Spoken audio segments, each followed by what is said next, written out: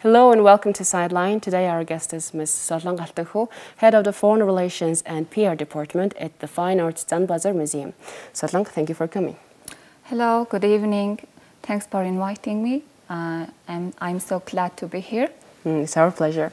So, the Fine Arts Zanabazar Museum, founded in 1966, is named after the first religious leader and the most prominent figure in Renaissance arts of Mongolia, Undurgegen Zanabazar.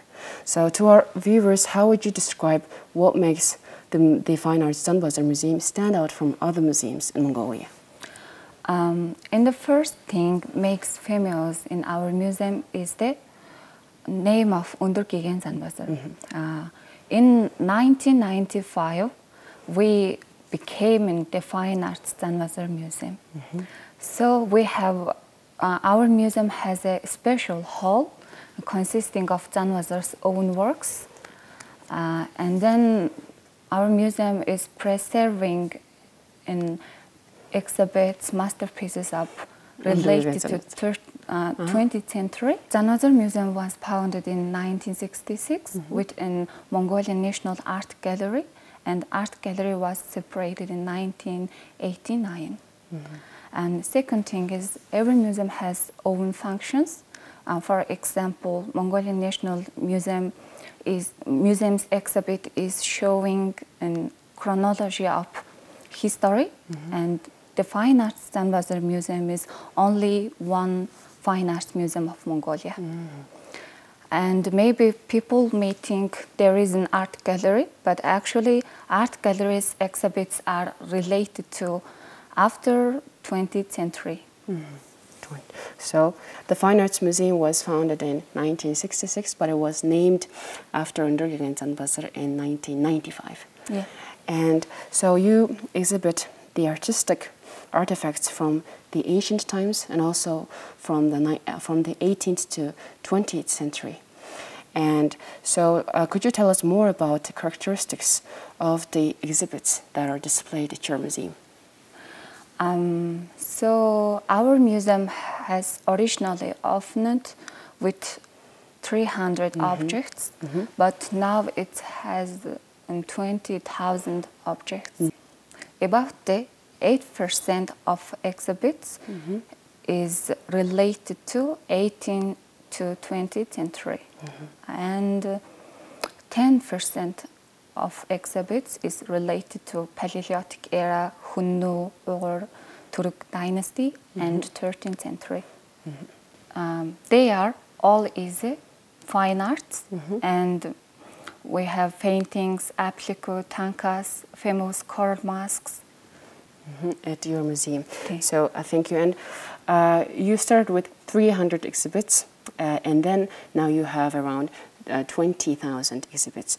So when you add a new exhibit into your museum, what do you focus on? What steps are taken to preserve them and maintain them?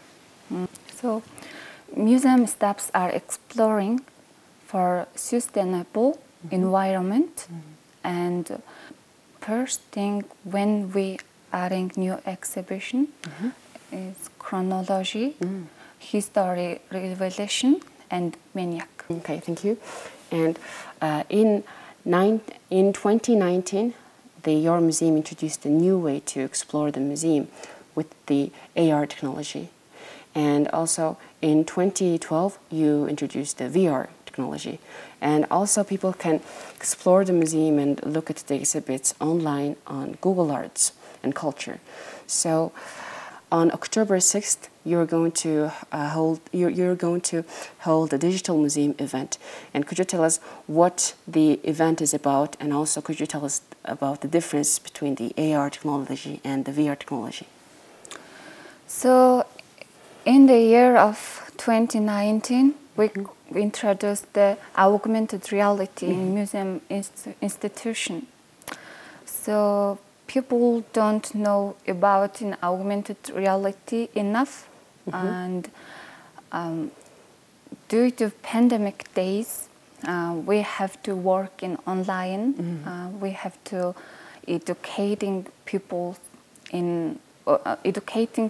with the technology, and so we want to showing people about our new technology revolution, and our museum has audio guide, AR, VR, and QR, and most of the young people do not interested in museum. So we want to, everyone now is seeing own phones and laptops, always use it in technology, and so museum has to be interested for everyone. So about the digital museum events, we are co-organizing digital solutions and jacks and coffee. Digital solutions is made by all technology of our museums. So one of the biggest project of last year in digital solutions is digital Harhorum. If you come today in our events, you can watch in our digital Harhorum project. Yeah. And then digital museum events is held by outside. So due to this is October 6th, and maybe outside will be cold, and you can get in coffee, and we are partnershiping in Jacks and Coffee. And VR is a virtual environment. AR is a augmented environment. And our museum AR technology is used the glasses, and people wear the glasses and see the display, and there is some kind of animations, pictures, and people can hear sounds. Can hear the descriptions? Descriptions, explains. So how many AR glasses do you have at the museum? So like how many people can explore the museum using the technology at the same time? So we have only 4 classes at this time. So maybe after we get more classes. So in the one time, only we have to receive 4 people. So when one visitor is exploring the museum using the glasses, the AR technology, like how many hours does it take for like one person to explore the museum? So AR technology classes have informations about the 30 exhibitions. So maybe spent 1 hour 30 minutes, I think. 1 hour and 30 minutes. Yeah. Okay, thank you. So, so what was the reason, like why you decide to launch the digital museum event? So past 2 years, people in Mongolia, people were in quarantine due to pandemic, and I just said we want to more than introduce about our technologies, and so people don't know enough about AR in the museum. Maybe they know AR in the game, AR in the shop, but actually how AR is working on the museum. So we want to showing people this. So is this event free for everyone? This event is free, but actually people can come join us and watch the 3D animation by One Day of Mongolia. But actually people want to see AR VR, they have to pay 20,000 togruks. The money raised for the events will be used at children's education event in the museums. Our museum made the 3D animation about the One Day of Mongolia painted by Shadow in the Korea, and we want to showing people in background hall in these 3D animations. Yeah. And we have a book sale, and this is our museum exhibits catalog will selling on there. So there will be the book on about the catalog of the exhibition. So what kind of catalog are there?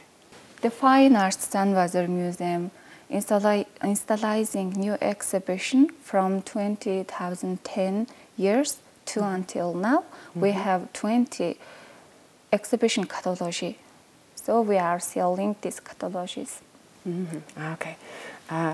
So I've seen that the Fine Arts Zanabazar Museum has received the highest number of positive reviews and stars on TripAdvisor, one of the world's largest review platforms in the tourism industry.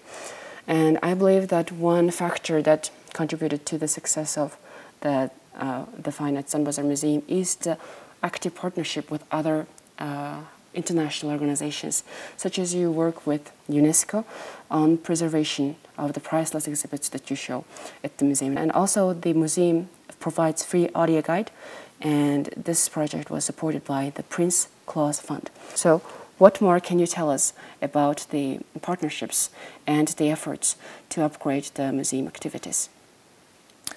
So we have proposed on every years.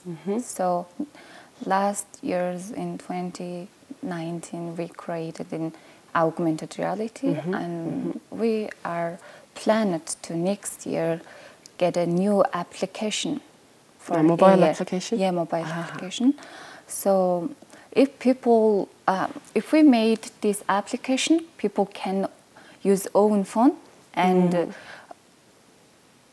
scan one kind of QR code and see our museum exhibitions animate and more pictures and know more informations. And it's working for free. So when will the mobile application be ready? We are now want started. Maybe we will start next year in 2022. Okay. So does the museum collaborate with other museums in Mongolia, and do you often have like this workshop and share your know-how to other museums? Every museum has interconnected, hold on the meetings, sharing new ideas, and we are always been happy to partnershiping in other museums. In July, we conducted trainings about digital technology in local and city museums. So now the Harhor Museum is also available to be visited using the AR technology, and also the Fine Arts Zanabazar Museum. And and are there any other museums in Mongolia that are actually using those technologies? So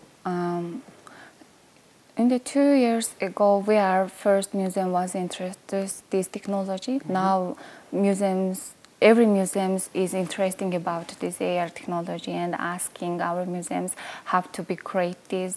And now Harhor Museum is creating. I don't know about it.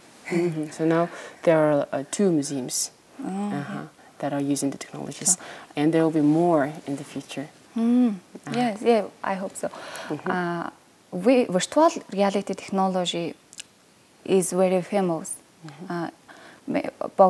Bogot King's Palace Museum and Church Lama Temple Museum and Mongolian National Museums are using virtual reality. So virtual reality is already developed. But the augmented reality is not very popular.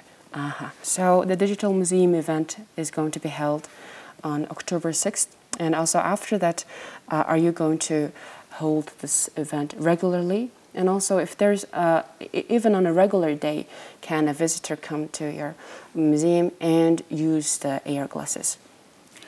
Yeah, sure. AR glasses have in our museum, so people pay $20,000 and watch in our museum with AR technology.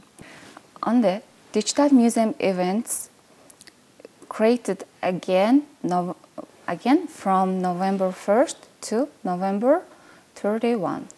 Every day? Every day, yeah. Okay. So on like this month on October 6th and next month from November 1st to November 21st. Yeah. And Ministry of Culture is decided in November is a cultural month.